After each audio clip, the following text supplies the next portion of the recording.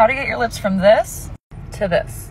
You know the drill, start with a lip stain. I'm using Go-Go Tint by Benefit. All right, let's put this on. Remember to overline your lips with your stain. Oh. Now let it dry. Wipe it off. All right, this time I'm also gonna add a little bit of lip liner. Slightly overlining.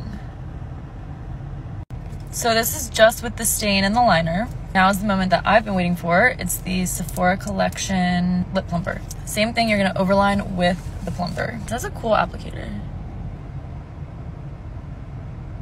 That's the finished look. I'm kind of obsessed with this gloss.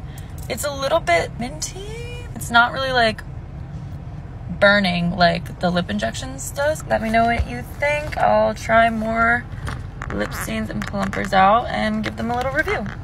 Bye.